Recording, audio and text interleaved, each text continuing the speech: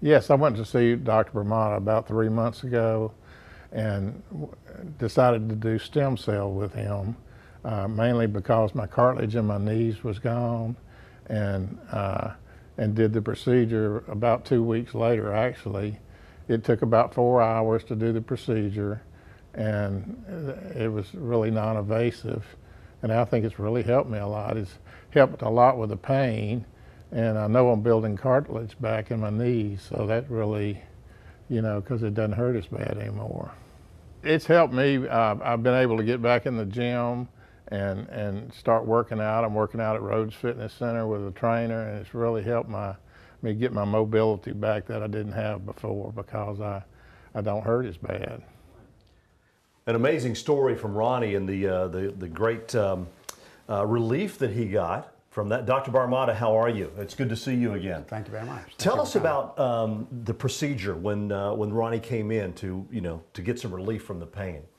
Well, when I first saw Ronnie, he had already been sold on this because his dog had had it. Okay, his dog, which had been crippled before having stem cells for his hips. And apparently a vet had given him the stem cells, and he was a different dog. So when he went to see his orthopedist, and he'd had his joints, hip joints and knee joints really in bad shape, being overweight about, I'm not going to say his weight.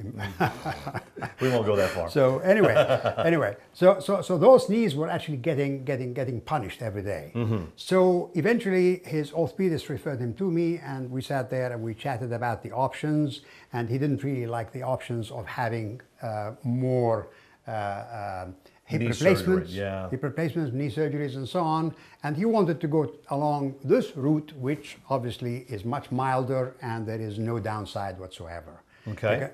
If the worst comes to the worst, and you don't benefit, you don't lose. You don't lose because there are no complications whatsoever. That's good. Because they are your own cells being taken from you the same morning, given back to you the same morning, without culturing, without doing anything to them, without processing them in any way. So they are your own cells. Okay. So the way we did this, then we agreed upon the surgery, and he came over, and under local anesthesia, he was still very chatty. We were talking about politics and all sorts of things.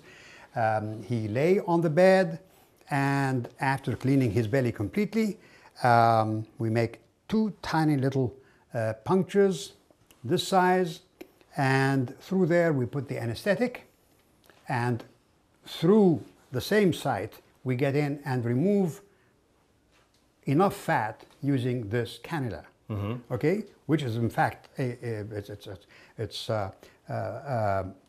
micro surgery, really, basically. Mm-hmm. So you remove the fat with this, and you put it. So that's right. This goes actually. This is the one. This is the raw one. Right. Okay. We put this at the end of this. This is called a Tara lock. This is specially made, designed lock, which allows some liquids and some gases to go through, but not the main bulk of things, of the fat, certainly not. This goes in there, and there is a special handle that goes in there. And through this, we actually suck out. We do basically liposuction, mini liposuction, and we remove about 2 syringefuls. Okay. Like this. Now each syringeful is about 2 ounces, so about 4 ounces in a really big person is nothing. And most people want me to take more anyway. Mm-hmm. So then we end up with this stuff, and we put it in the spinner here, centrifuge. We spin it, we get oil at the top, we decant that, then we get the fat, and we get what we call infranatant. Now we discard the infranatant because that's full of local anesthetic and saline, and we add enzyme to the fat to try and break up the fat and liberate the stem cells in between the fat cells. Okay. Now, we incubate that in the incubator for a certain length of time, then we remove that, and as per FDA regulations, we wash the material 3 or 4 times to get rid of all traces of enzyme. And then we have a mixture are containing the stromal vascular fraction, which is the stuff that we actually, the name that we apply to the stem cells in solution, a soup, if you will. Okay. Which contains about at least 40 growth factors and cytokines that are really very beneficial to the body in healing.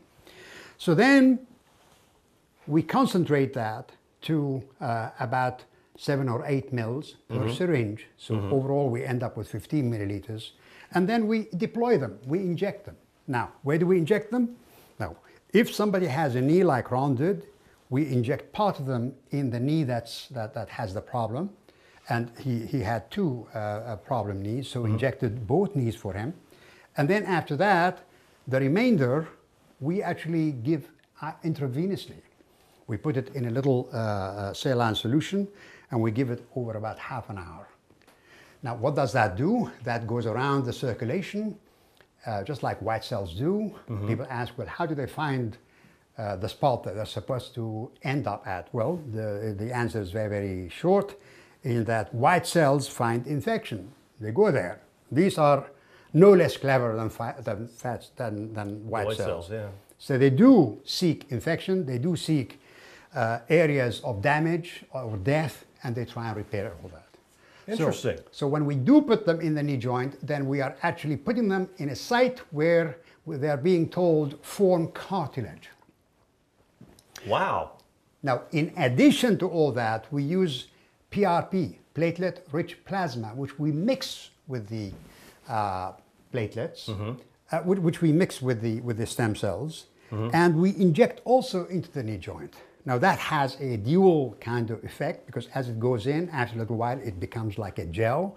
It actually acts as a matrix and holds the stem cells in the right place to try and help them to generate that cartilage.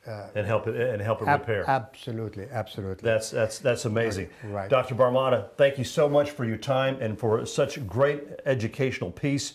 If you have a knee joint problems or whatever, or just call the number on your screen, set up an appointment to come in and get a consultation with Dr. Barmada here in Ocean Springs.